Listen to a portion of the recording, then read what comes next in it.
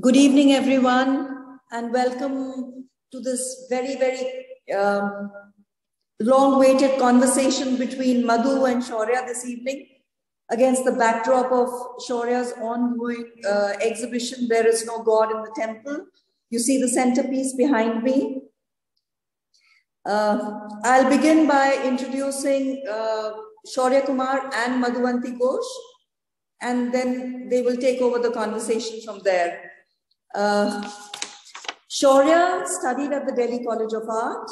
He graduated with an MFA from the University of Tennessee and moved to Chicago 10 years ago. He was involved in the research for 26 documentary films on the painting traditions of India, as well as on Handmade in India, an encyclopedia on the handicraft traditions of India. He also helped in the research for the digital restorations of the 6th century Buddhist mural paintings of Ajanta. Shaurya has exhibited all over the US, including the Queen's Museum and several other countries, the Seoul Museum, at the Sundaram Tagore Gallery. He also did a solo exhibition at the Bhav Daji Lad Museum in 2015. This is Shaurya's first exhibition in New Delhi. He is professor of printmaking at the School of the Art Institute of Chicago and also chair of faculty and director of diversity, equity, and inclusion. This exhibition comes from extensive research and scholarship. He uses a variety of mediums and diverse tools to articulate his ideas. Shaurya lives in Chicago with his two adorable children, Nayantara and Kabir. I'm sorry, I couldn't resist mentioning them, Shaurya. We have with us also Dr. Madhuvanti Ghose, who is the inaugural Alsdorf Associate Curator of Indian, Southeast Asian and Himalayan Art at the Art Institute of Chicago, where she is responsible for the exhibition, collection, preservation, and research of the museum's permanent collection in these areas. Since joining the museum in 2007, she has curated and organized a series of exhibitions on various aspects of Indian art. She led the Vivekanand Memorial Program for Museum Excellence, designed to foster professional exchanges between the Art Institute and various museums in India. In 2020 and 21, she organized virtual workshops on museum curation for the American Institute of Indian Studies, supported by the US Mission to India. Madhu has served until recently on the board of trustees of the American Association of Art Museum Curators and is the recipient of the Center for Curatorial Leadership and Fellowship class of 2020. Thank you so much, Madhu, for making time today. We all know how busy you are and how you managed to dovetail so many things to fit this conversation in. But I guess because your connection with Shaurya has been so long, outstanding, the understanding of his practice, only you could have, got things out of him. This conversation is going to be very revealing in many ways. So I'll hand over the floor to you now. Thank you, Tunti. It's a pleasure. I just could not say no to both you and to Shaurya. Usually I don't do these conversations with artists, but on this occasion, I just had to make an exception. As you noted, Shaurya Kumar has been, since he joined the School of the Art Institute, a dear colleague. And in a way, our respective careers at the School of the Art Institute and at the Art Institute have kind of mirrored each other and kind of run parallelly. So it gives me great pleasure to be in conversation with Shaurya about this body of work of his. As you can see, the exhibition is titled There Is No God in the Temple. And I hope all of you will get to see, as we get further into the conversation, that there are many themes in this exhibition that resonate for a curator like myself, with my background and the kind of work that I do as a curator, and as someone who is responsible in the kind of old-fashioned terminology of curators, as a keeper of collections, there are many themes that Shaurya brings up in this body of work that resonate, mean a lot to someone like me. And I hope that in this conversation today, we're able to kind of delve into some of those bigger issues that he is sometimes talking hauntingly about through his works, and sometimes much more directly, shall we say. So thank you for making the time to join all of us this morning, as I shall say, from Chicago, since it's bright and early on a Saturday morning in Chicago. Shaurya, let's start this conversation by delving a little bit about you and your journey to Chicago. Perhaps you can share with our audience the trajectory of your life from art school back in Delhi to art school in America, and then actually to becoming professor of print media at SAIC. How has that journey kind of evolved for you from your practice point of view, from your the way you think about your work? And perhaps you can share some of that work with us as well. Sure. Thank you so much, Madhu.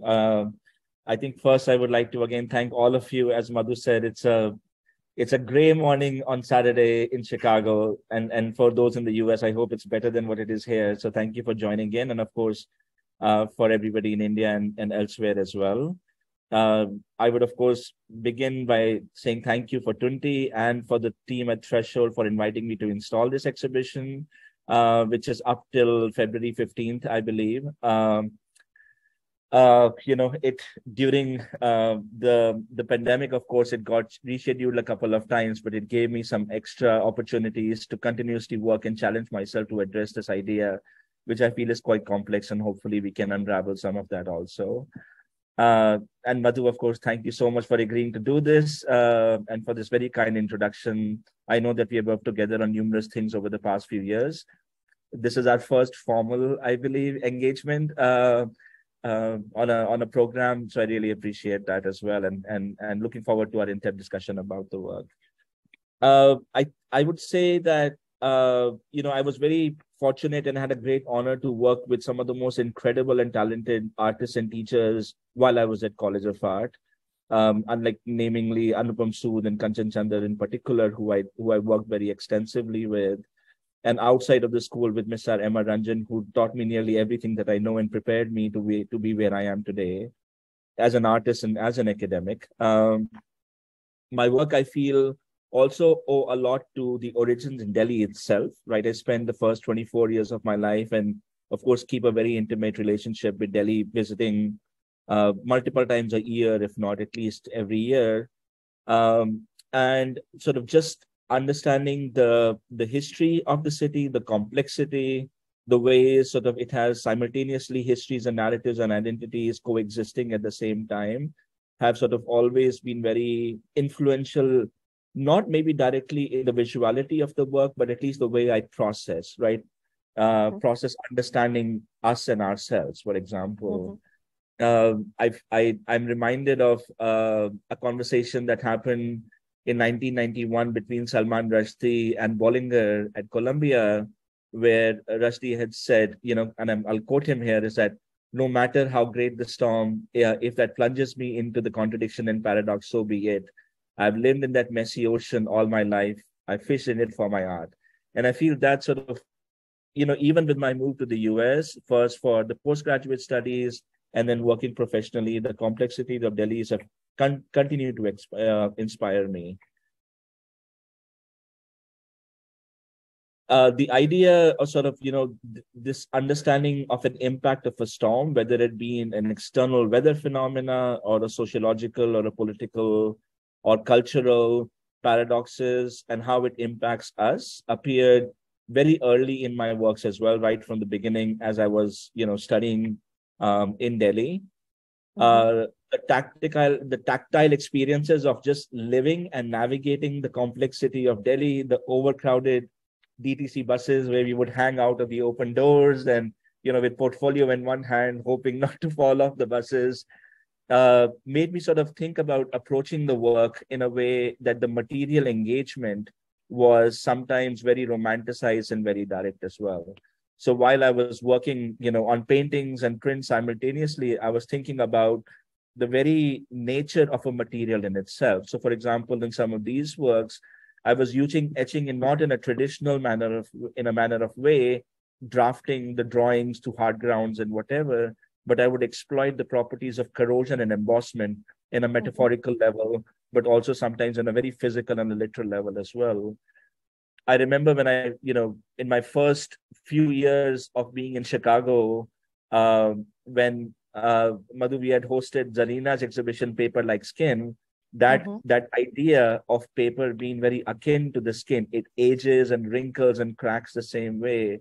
And the fact that Indian atmosphere is not conducive to paper in itself, that paradox itself was somewhat sort of very relevant to the work, although it's not always obvious when you're making it. I think sometimes in reflection was very much part of that. As Tunti had mentioned, right, my working with Binoy Behel on the projects of the Paintings of India project and Handmade simultaneously gave me a great understanding of the rich history and traditions of India. All these I still carry with me as I work and live in Chicago. Like while on the surface, as you would see that the work's visuality and aesthetic and material might look and appear very different on the surface, but I feel that there's a very sort of continuous thread that binds the work together that I've always sort of gone back to. It is rooted, I feel, in the investigations of the mysteries of the city itself, where I came from. And sometimes we feel very familiar, but at the same time, it's the familiarity that makes us marginalize those aspects the most as well. I also, for example, from my research and scholarship and teaching in academia, think a lot about, for example, the ideas of objects themselves, the objects, the value of the objects, the position of the objects, the power of the objects. And I'm reminded of Baudrillard's statement when he said that we always live off the splendor of the subject and the poverty of an object, right? To see how they circulate and how we often look through these objects, and how the objects disclose our history, our society, and the nature of our culture. But most importantly, how we understand ourselves through objects is something that I've always been very interested in. We, as the objects sort of move in from different contexts, we think of them as confronting the thingness, right? Sort of they suddenly transform from a non-object phenomena, a living object phenomena, to something that is converted immediately into material, right? When it sort of flows through the circuits of production and distribution, consumption and exhibition, and how they get arrested in that particular narrative. And these stories of objects is something that I feel I have always investigated. This particular object-subject relationship is something I feel that drives my work very strongly. But Shaurya, there's a big transition, if you like, from even though those early works of yours in the exploration of the materials, there is a turn towards the object, but there was a certain flatness, a certain 2D-ness about them. Yeah. And this transition to the object, to the 3D-ness of the object, which is so apparent in your current body of work, how do you feel that transition has happened? I mean, I understand your interest in some of these themes and subjects, but now that you are in a position to kind of look back at your trajectory, do you see a kind of transforming moment? Was that happening in art school in America already, or do you feel that it's happened more kind of in your role at the SAIC? The kind of parallel, like the body of work I've been doing, curating, the atmosphere that you're surrounded by. Yeah. No, I think that's a very good question. And I feel in my practice, my approach has always been to be collaborative with the media rather than to be subjected to the material and the processes, for example. Mm-hmm. So even when I'm working on, on different projects and exhibitions, I'm thinking very consciously of precisely how does the flatness is exploiting the ideas of flatness, right? For example, the image that you see right now was very purposefully printed on a glossy surface, exploiting the plasticity or the lack of that tactility, right? Some of this happened with my transition from India to the US as well, like sort of this definitions of a personal space, a societal and a communal space. Right. On a very physical surface, it's very different, right? It's contrasting for anybody who's experienced India, the mass population, the overwhelming sensations of all aspects of physicality is so heightened. And especially that vision that you drew of hanging out of a DTC bus versus, the emptiness that one finds around one in America. Yeah. Precisely. So I think that was very defining within the work, and I feel I'm very conscious in selecting the final output or the final production of the work, that it needs to be definitely symbiotic, and it needs to be collaborative with what one is trying to do as well, right? So like I would say, for example, that when I had first moved to the US, this is right after my experiences with the paintings of India and handmade in India, right? And handmade in India, we were traveling across the country, documenting craftsmen, traditional craftsmen, visiting the smallest of villages possible, identifying, the master craftsmen, documenting their craft, engaging with them about their histories and their identities. And I remember, for example, distinctly, there was one trip that we took for about 8 hours on the roof of a 4x4 Jeep with 11 goats with us.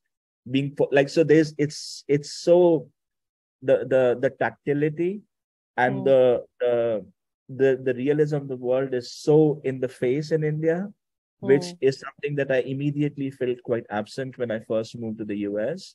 And I think what exacerbated that also was, on a very personal level, this want to now hold on to some objects and some ideas which were dear. Like, for example, we are so familiar with, we feel so in control over documenting and archiving our personal memories to photographs and letters, for example. And here, suddenly, right, this is pre-Skype, pre-Zoom, where most of my correspondence were happening now on virtual through Yahoo Messenger chat and Messenger chat, for example. And then even these ideas of how does one now archive one's personal journey, one personal memory, is where it started to shift into that plasticity of a pixel, for example. And these works suddenly started to respond to that. So, so thank you for bringing that. I would also say that as we look through more works as well, I think it was very obvious when I was thinking about it, from a personal level, and then thinking from a societal, from a community, and from a global perspective as well, is that we feel, for example, that we have such dependence on the new media and the technology without having absolute no control over it, right? This is the time when there was conversations about who owns the data, like Facebook and Google, for example, or when the Google Cultural Institute was documenting these paintings on extremely high resolution for archival purposes, but was still mediated through the plasticity of the screen. So these comparisons, shifts of material, shifts of scale and experiences, right? On a rectangular screen of a computer, a monumental work looks exactly the same as a miniature does. So that shift of scale is something I was also very consciously thinking about. This was also the time when, Taliban was destroying the Bamiyan Buddhas, all the destruction and iconoclasm that was happening in the Middle East with ISIS. But those were not individual moments in the history. Our history entirely is embedded with such atrocities overall. Yeah. So how does then one start to engage with objects which are no longer even possible to have experienced physically through destruction, through loss, through iconoclasm, for example. Yeah, so let's explore some of those themes, because of course that brings us to some of the themes behind your current show, There Is No God in the Temple. So this transition from print and digital media back to, if you like, materiality, your focus on drawings, painting, sculpture in various media, and some of these subjects that you're drawn to in your current body of work, from objects, antiquity, memory, destruction. Tell us a little bit more about some of the themes, the broader themes that are exciting you right now, which are leading to the current body of work. Sure. And perhaps Bamiyan and this image is a great trigger point. Yeah. Since most of us remember that moment of horror watching the Bamiyan Buddhas being destroyed. So talk a little bit more about this. So I would just maybe expand on what I was saying earlier as well, is that, while it started with a personal curiosity and a concern about what does it mean to now have a dependence on this new platform that we were getting more used to, and we are of course more now than ever before, it echoed back and forth between sort of multiple conversations that was happening. For example, if you think about how Benjamin would talk about the loss of aura in a work that is mechanically reproduced, right? The dilemma of the original and the authentic, for example, right? If you think about these ideas of destruction, but the destruction also often leads to production of cultural institutions, right? An object which is transposed from a site into a museum collection. While one is building the collection, it is only happening because of this sudden transposition, a violent, even to some extent, the transposition that was happening as well. So move to Chicago, for example, and being so intimately, connected to the Art Institute immediately made me think about these ideas of collection in itself, right? Sort of these influences of an individual's collection and how it either threatens the state, or, for example, how does one then start to think about generation of these multiculturalism conversations around the museum. Some of the other aspects that I was thinking about a lot, more particularly, is again, move to Chicago led me in collaboration with the Oriental Institute. The first call that was made to after the looting of the Baghdad Museum, for example, where the works were purposefully destroyed and looted to alter the history of a certain site, right? But then again, that happened in Eritrea with the Ethiopian army destroying the steels. It happened with Parthenon that had, gone through several transitions over the centuries. In Delhi, like just the site of Qutub Minar was what repeatedly comes back to my work as well. So some of these aspects. So essentially the spolia of these sites and how they kind of then transfer, their meanings essentially in a disembodied way. So, the image that you see right now was part of an exhibition at Baghdadi Lodge called The Lost Museum that I had done with Arshia. I think she's on the call as well. And I think one of the things that I was looking at was not only examining the iconoclasm, the politics behind it, right? For example, but to think about precisely of how a history is altered, like an individual's and a cultural and an entire civilization's countries' identities are altered altogether. So these aspects are things which started to get influenced very directly into my work. I started to think about collection itself as an act of play, right? That we're talking about the simultaneous construction and destruction that was happening, but also think about overall in general, these ideas of modern ruins, right? There is a romanticization of ruins that we have in our society. There are these new technological satellite imagery and X-ray scans that we could do to learn about history better than even the history knew itself, for example. But how does that modernity and that urbanization, and if you combine it with the role of military and militia and personal greed, even, for example, starts to impact the way we understand ourselves as a society? Well, perhaps this is a good moment to look at There Is No God. Is that, what's the next slide? Sorry. Yeah, that's okay. I just, no, I had, for example, it might be helpful to maybe contextualize how I landed up with this exhibition, Madhu, if that makes Please go ahead. Yeah. So within my studio practice, I would say that I never feel that one project sort of ends and the other begins. There's a continuum that happens. Of course, yeah. Work influences the other. And prior to, as I was working on the exhibition for Threshold, there was an exhibition that I had recently concluded at the Northern Illinois Museum called "All We Are Breaking Our Stones." Yeah, which was responding to a statement that the head of the Taliban had made in 2001, Mullah Omar, while he was declaring his intent to destroy the Bamiyan Buddhas, a task that he had said that must be implemented at all tasks. But I think what is fascinating to me, for example, is that Taliban, for example, had reversed his decision from 2 years ago, where Mullah had first wanted it to be preserved because they saw an opportunity of economic revenue, right, generating, which would be hopefully helping them in their drought as well, right? That was happening, the famine that was happening in Afghanistan. Famine, yeah. Yeah.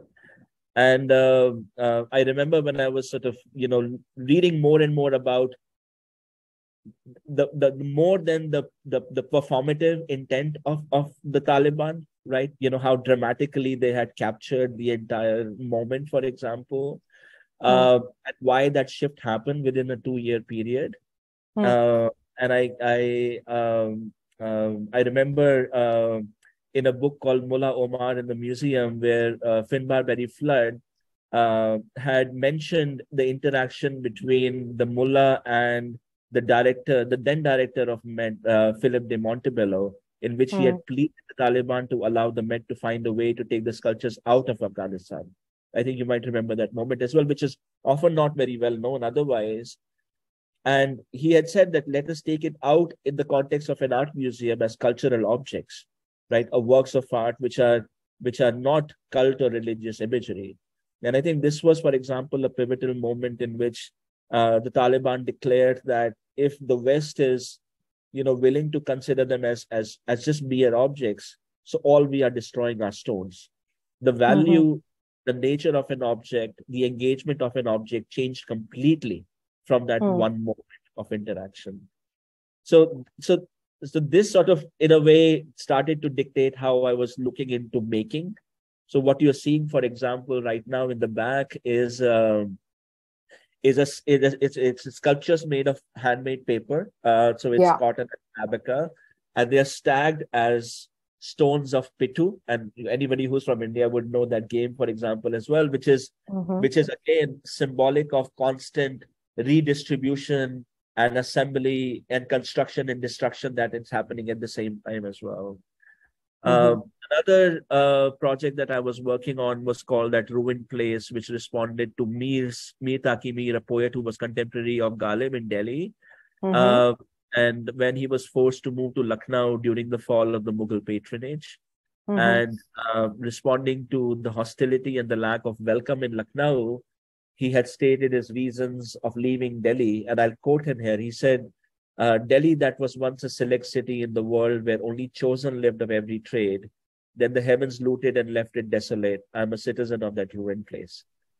So that sort of pathos, that understanding of a decline, right? Again, which in a way, a cultural downfall is very much akin to the object iconoclasm as well, right? In that sense, for example, very much echoed with the work. I was thinking also, for example, a 2003 report that was presented to the Parliament of India by the Comptroller General, where they had discovered that 92 monuments had become untraceable, is what they had called it. Like this is a society which was not. I mean, this thing seems to. We constantly seem to be losing our monuments and it's so frightening when the ASI isn't able to report about what's happening to the sites. Yeah. So you feel that these were kind of leading to some of the present body of work. Very much so. I think that's the moment, from the point of Bamiyan, for example, or from that report. For me, it changed the lens a little bit from thinking about objects specifically, but thinking about the lack of objects rather, right? The disappearance, the ghost of that remains.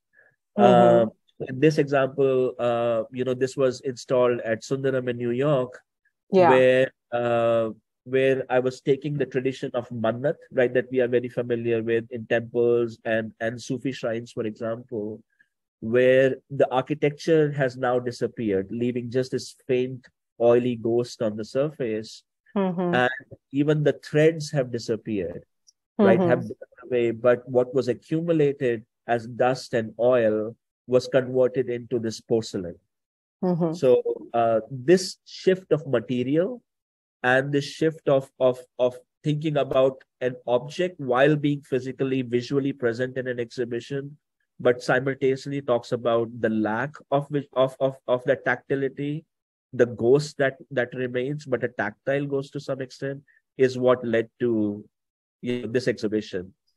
So the idea of there is no God in the temple comes from Tagore's poem from 1900. Where he writes about a moment of a rich patron. Actually, before you go into that, let's translate for people what you have written in Bengali, because let's translate that. What you're seeing on the wall is the translation of Tagore's original words, which is "Oi mondire kono debota nei," which translates to "There is no God in the temple." So go on, Shaurya, tell us a bit more about Tagore's words and the context in which he wrote these words. Thank you, Madhu, for translating. It's wonderful to see also, right, that engagement of when the words is familiar to somebody who can speak and read Bengali versus for somebody who becomes a form of an aesthetic than a language. I think that's always very, very interesting as well.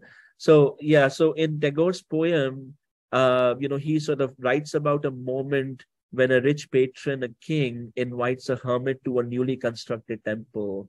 And the saint in turn refuses to even enter the threshold of the complex, marking that even the temple that is glittered in gold and touches the sky remains devoid of the divine itself. For me, for example, this was parallel also to, what was happening, in the recent past, particularly with, the arrest of Subhash Kapoor and this acknowledgement that between 2008 and 2012, there were about 2,200 sculptures that were stolen from living temples, right? Where these centuries-old temples and idols were suddenly again like fragmented, and the temples, the architecture became complete ruin, even if condition existed fine, right? But that shift again that happens with a simple act of transposition of an object, that ghost of a memory that was now existing and the materiality had removed, is something that I started to think more about as well. So in this case, the text is processed similarly as I was mentioning before. Like with your Mannat work. With my Mannat work, it took me, I would say, roughly about 2.5-3 years of of deep experimentation with the porcelain as a material. Do you want Porcelain to is share with us some of the process? Yeah. Show us some of the detail of that. It will be I like to interesting, I skip. think. So you can see the detail here. And this is not what a porcelain is supposed to otherwise do, right? And Tunti can tell you how delicate the work is. It's hollow completely. It's thinner than an eggshell.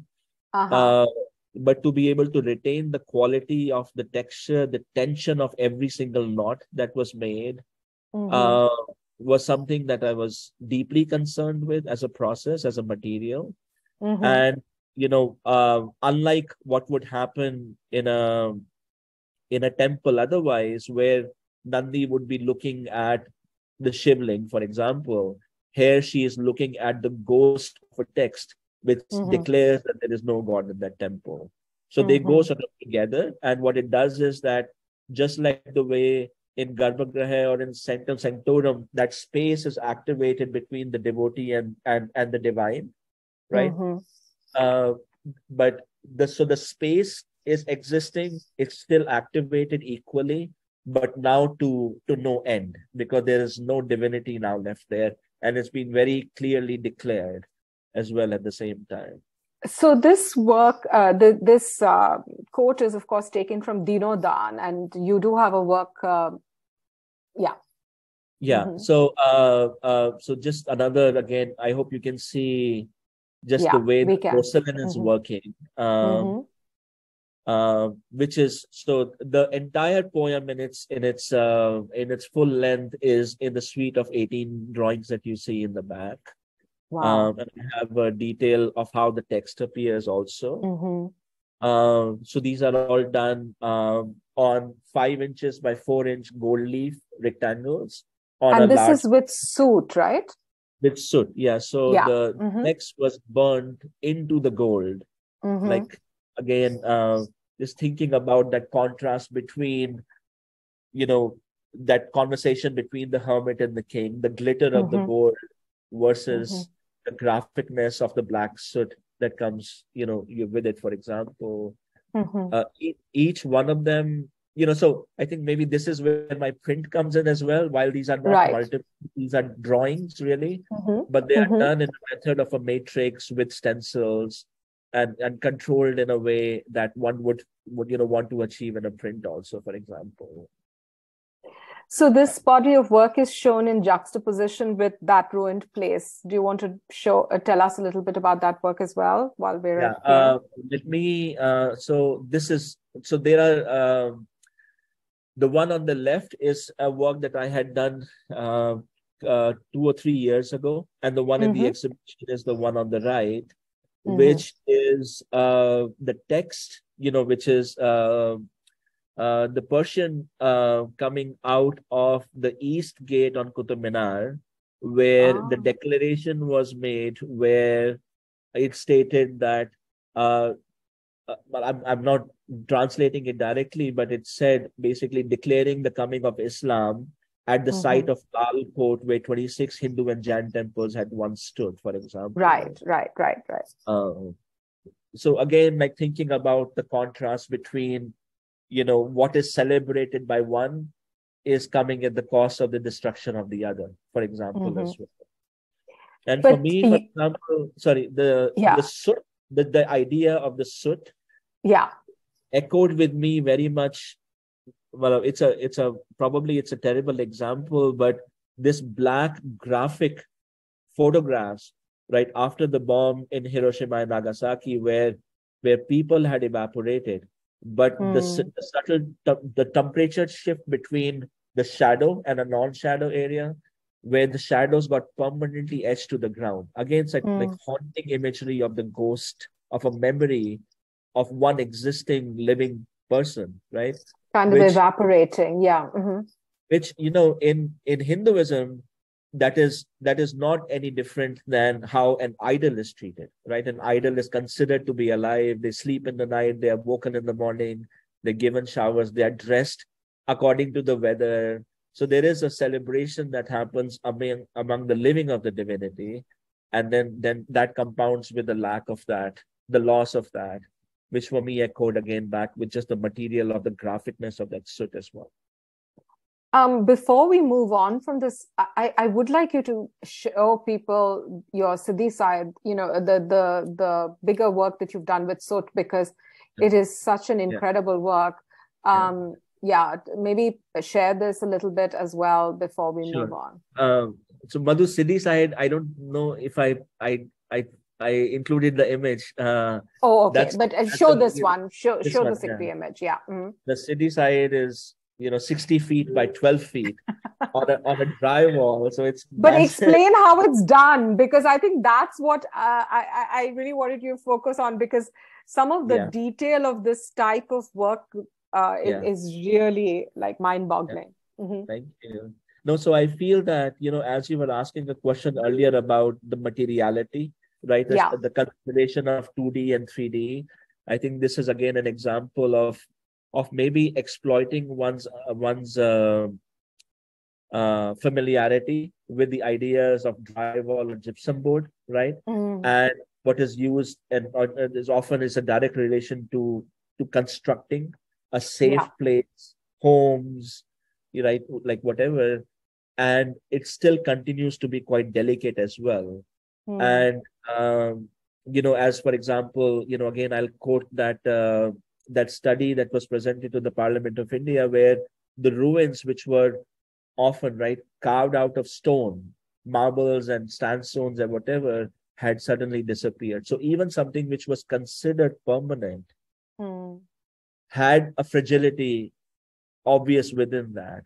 So in this case, it sort of reverses it, that now the gypsum board is now becoming more permanent, but still defaced by that soot.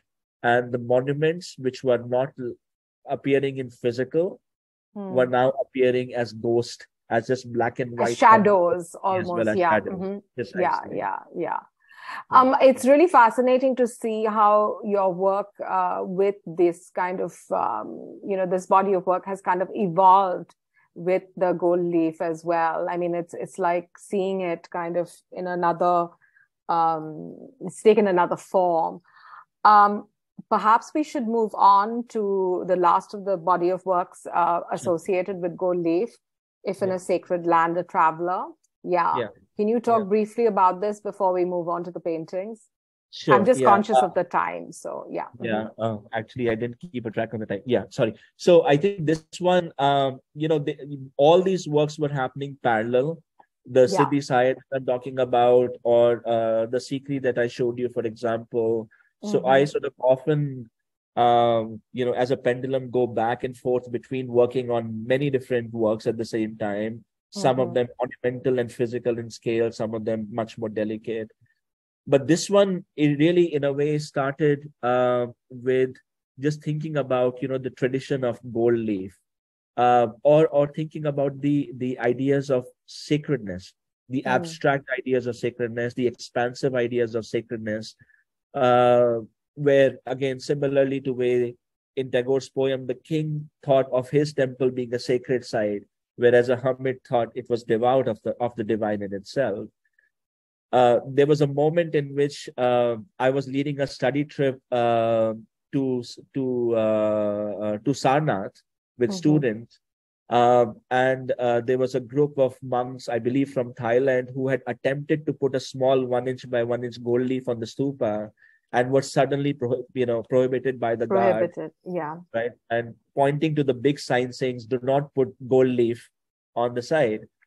The sign was prohibiting was way larger than the gold leaf, which was 1-inch by 1-inch, right? And I was thinking about this, the site being sacred, but at the same time, that sacredness being removed. Not allowing the sacredness to be manifest on the stupa. Precisely. So I was thinking about that tradition, that material, that engagement, right? Similarly to the way we think about the ideas of darshan in a temple also. It appeared in Manath, for example. It appeared in these cases as well. So I put the gold leaf within a rectangle of a paper and started to do drawings by scratching away the gold leaf. So again, similarly echoing the ideas to destroy something as a pristine surface to now construct something as well. And the title of this body of work, If in a Sacred Land of Traveler, is keeping that idea very abstract. Like, how would one engage with a sacred site when a traveler does visit? But it's also the graffiti that the travelers leave behind, isn't it? Yeah. Absolutely, absolutely. So that precisely. Yeah. So I was thinking about it in the absolute romantic terms of what a destruction. It's like Byron leaving his little etching or his autograph, somewhere. Yeah, precisely. So these are the drawings that came out of that series. Yeah. It's beautiful. It's a gorgeous series. I'm going to rush us on to a body of work that you're showing here, which are these paintings, because they also have a resonance with the Art Institute. So I remember being very taken by this particular painting because, of course, the original of this work that inspired you is at the Art Institute. The thing that, of course, interests me is the fact that you have this blank red space where Krishna would have been.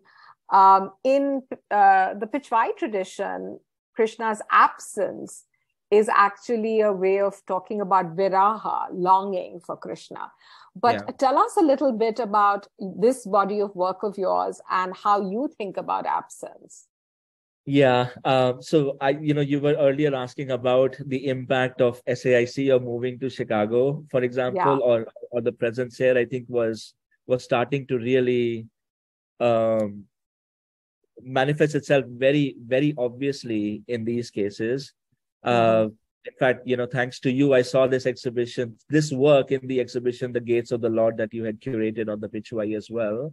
And I think similarly to the way I was talking about, earlier, that I was thinking about a lot in terms of the impact of such lootings, for example, or the smuggling of artifacts, the temples left in the ruins, and the impact on the community. Right. So, for example, now that the temples have been left empty, the shrines have been left empty, even during the process of repatriation, where many of the objects are coming back, they are never going back to the shrine. They are never going back to the people. So the people continue to incur that loss without any end. So does their visit to the temple conclude still their ideas of sacredness and divinity? That's a question that one has to ask, right? But we always do talk about these ideas through political and economic standpoint, but never from the community perspective. So here it is, one could think of it as a longing, but the one could think of it as a completely redundant act of Yashoda chasing with a stick, but to a rectangular square, right? So I think that kind of there's a humor to that. Right. For example, there is an irony to that. There's a fabricated fakeness to that as well. There's a dramatization of Yashodhara standing as a still nothing at all, for example. Or here you see women worshipping an empty pedestal where otherwise the Shivling originally was, for example. Or you see Radha and Krishna are no longer there, but their reflection in the mirror, which again echoes the ideas of a memory, right? Starting to sort of become very obvious and triggering in that also at the same time. And then I have, I think, one last image of another painting where, the lack of Lakshman and Ram now suddenly exaggerate the presence of landscape. So it changes the way you now start to understand and interact with that one. And I feel it's also quite interesting that if you were to see this painting for an example, and it says an illustration from Ramayana, Ram and Lakshman, it's in the title, but completely absent from an imagery. So do the trees now start to represent the divinity themselves, for example, or, a replacing of a fabricated reproduction of an idol from a stolen temple would now suffice the absence of an idol. So that sort of kind of fabrication, that kind of a fakeness, that kind of an interaction is sort of part of those paintings.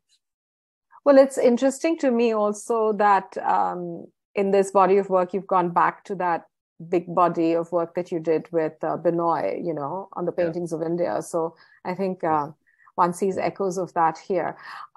Let's go on to the final couple of works, which is Broken Hands. And this, of course, is stunning, a case of broken hands. We're all familiar with body parts in all of our institutions, but tell us how you think about this particular work. Thank you. So again, I would refer to a black and white photograph that was from, I believe, 1931, 1932, from the archives of the National Museum. It was a black and white photograph from the basement of the National Museum in Delhi with these very fragments, and it was titled "The Case of Broken Hands." So, at the case itself being a pun, for example, right? These are fragments without bodies, and there is also no way to track them back as well. So, I was thinking about the ideas of collection, that the collection doesn't always displays attention to the past, but rather past is often as a service to the collection, right? Where a souvenir lends the authenticity to the past, and the past lends this authenticity to the collection. So that again, paradox and the dichotomy was part of this thought process. I think about this, collection in itself, but responding again to the collections that we see at the museum as a form of play, right? So I think these ideas of humor, playfulness, what was happening in the paintings, for example, is becoming very obvious in this one as well. These are all sculpted on the computer, because these are the objects which nobody knows where they are now. So these are all sculpted from references of black and white photographs from the National Museum's archive. But they are presented. I think these would have been ASI photographs from archaeological excavations, because they are the ones who would have put such photographs together. So for me, these become, and I'll move to the next one, Madhu, for the sake of time as well. Yes. Become sort of these ideas of almost like plastic souvenirs that one starts to collect and identify, in museums, for example. I remember in one of the interviews, I believe Sudha from Rugs had said, like, Delhi is an emporium of dreams that sell at a discount, right? So sort of that ideas of devaluing something. The souvenir, Souvenir, right? For example, or that the fact that the object suddenly has no value when it is sitting in a temple site, being worshipped by thousands of people over centuries, has now suddenly a value, a shift of materiality that we were talking about, only when it goes to a collector and a collection. So, preferably abroad. Mostly abroad, of course. So again, a non-object becoming an object, an object of no value, or a collective emotional value, suddenly has a monetary value to that, for example. No, and an object of desire becomes suddenly transformed into an object of desire.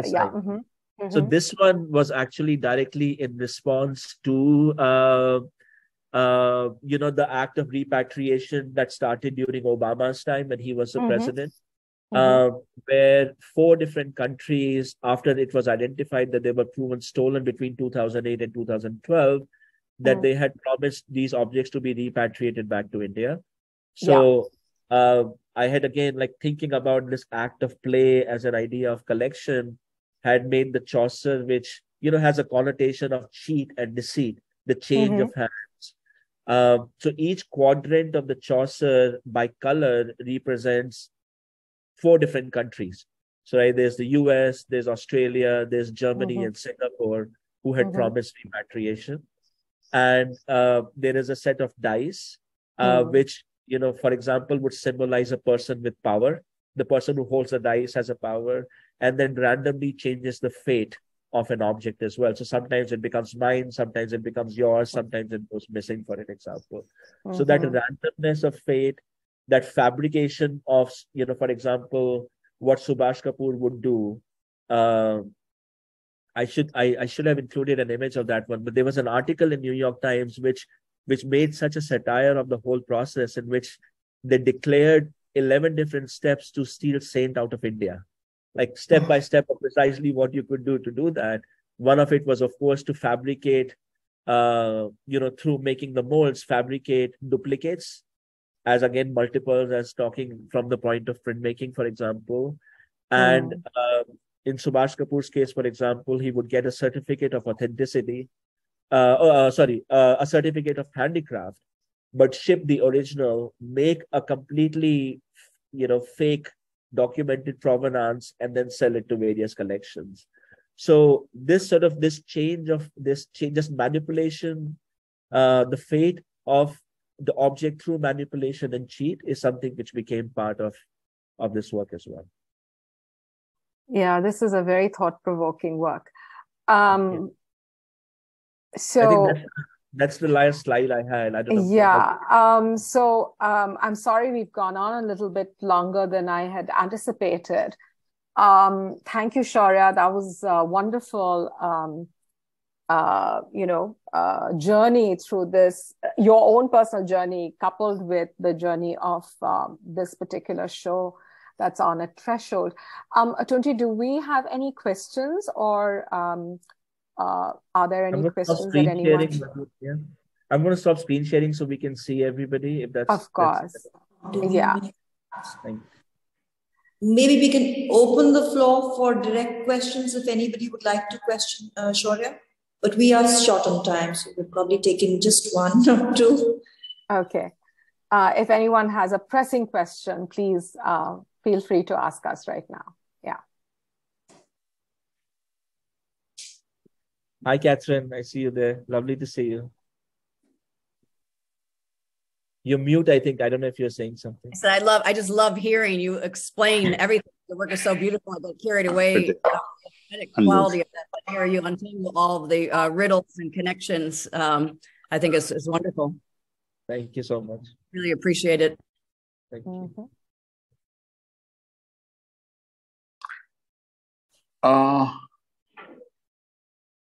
Yes, is someone asking us a question? Yeah, please go ahead. Shaurya, my name is Ramesh. Do you hear me? Yes, we do. Ramesh, yes. Please go ahead. Yeah. Okay. My name is V. Ramesh. I also show it Tunti. And it's been nice listening to this dialogue between both of you, because certain aspects of what Shaurya was talking are also my concerns. Precisely when it comes to devotion, when it comes to sacredness. But we seem to be approaching the whole issue from totally opposite ends of the whole thing. Maybe sometime later, when Shaurya is back in India and Tunti has the time and inclination, we perhaps can have a dialogue or a discussion on how do you approach the idea of sacredness. Can it be a very dispassionate sociological aspect, or can one be part of it? Can one be part of a devotee or a poet who actually made those statues, or who wrote that poetry, or who were part of it? I mean, Shaurya, this is not a question, but wondering out aloud. Well, I think that will make a very good and interesting dialogue for a future event, Tunti. Note that. Yes, I have an idea there, right there before me, and we should definitely take this up. All right. And if we have... Thank you. I was just going to say, Ramesh, I know and I admire your work so much as well. I have one question, because what we share in common is our connection between Chicago and New Delhi. Oh, wow. I'm a Chicago native, grew up at the Art Institute of Chicago practically. And it's also because I grew up in this huge pervasive Catholicism that's so evident in Chicago, with all those the massive cathedrals and all the different ethnic groups. Yeah. And for me, I connected so strongly to everything you're discussing in Hinduism because of growing up Catholic. There are so many similarities to that. And I was just, because you also lived in the West, which must have been really geographically totally different from Delhi before you came to Chicago. I'm just curious about how you've interacted with the different kind of cultural aspects and possibly religions of Chicago and the way that you've connected with Hinduism. Because for me, there was such a strong sense of familiarity and connection in India because of growing up in Chicago. Yeah. No, thank you for that question. And I feel that particularly in that, the gold leaf drawing body of work. One thing that I didn't mention is that all the imagery that you see ranges from it being representational to be very abstract. And all the drawings that were made purely from the memory of various sites that I have visited personally that I would consider sacred for myself, irrespective of the religion. Right? So there's a number of them from Islamic sites, some from churches as well, from Buddhist sites, from Hindu sites, from Jain sites as well. But I think the range of that varies so much that I was thinking of thinking about that inclusively, of precisely what that sacredness might be.